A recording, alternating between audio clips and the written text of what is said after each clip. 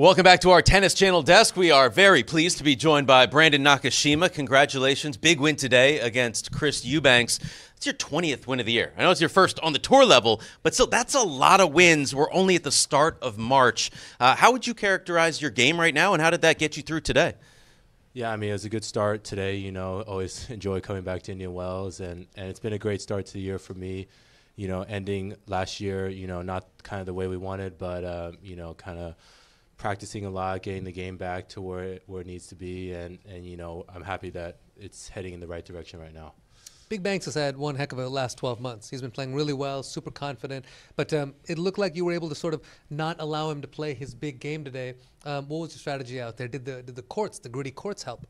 Yeah, I think it definitely played a big role, and especially returning his serve and off the baseline. You know, the gritty courts a little bit slower, so the balls weren't coming at me as fast and, you know, as low bouncing. But I'm happy with the way I played today. You know, was able to hold my serve, you know, pretty often, or actually the whole match, and you know, got those opportunities on his serve, and you know, managed to pull it out in the end.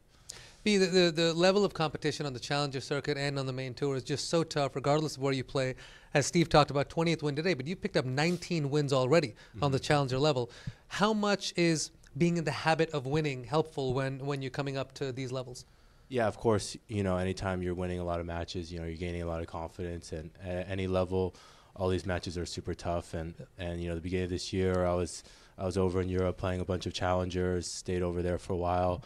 And, of course, you know, it's not easy being away from home for that long of a time. But I'm happy with, you know, how I was playing over there, getting all those wins under my belt, and you know, gave me a lot of confidence heading into this tournament. It's impressive, Brandon, because you've been ranked 43 in the world before. So to go back down to that level at a young age takes a really mature mindset. What went into that strategy for you? Obviously, it's paying off. Yeah, I mean, you know, tennis is not easy. You know, the ranking, if you know you're not playing well, not playing with a lot of confidence, it can definitely go down pretty quickly.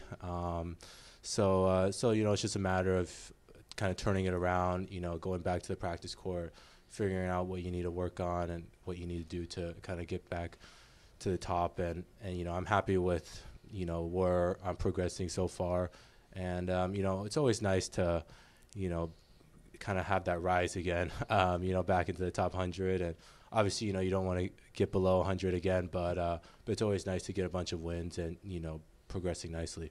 B, I remember when we chatted, I think 2-3 years ago in Washington, and you were just, you know, flying up the rankings there, and everything was new. Yeah. Right, so you were dealing with everything for the first time, and now you do have some experience. You've been on the tour for a few years. How would you describe sort of your perspective at where you are in your career mentally right now versus when you sort of first came on and everything was new?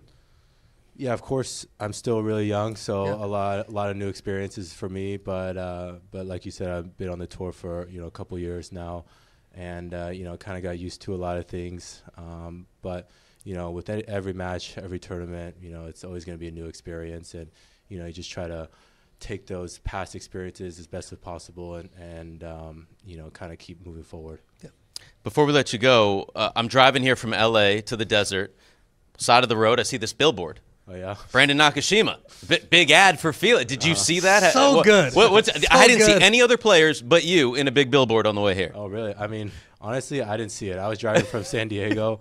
I didn't see it, but Fila did mention that they were going to put some stuff, you know, on the freeway. And I had a couple friends, you know, saw some pictures of me at the airport coming in. So it's always nice to, you know, represent Fila, and especially in this kind of tournament, it's super special. You might have the Calvin Klein underwear ads like Tiafoe and Alcaraz next. You better get ready. Yeah, I don't know about that, but I mean, we'll see. Pina, side of the highway. I'm like, there's my guy right That's there. Awesome. Congratulations on the win today. Best of luck moving forward. Keep it going. Thank you. I appreciate it.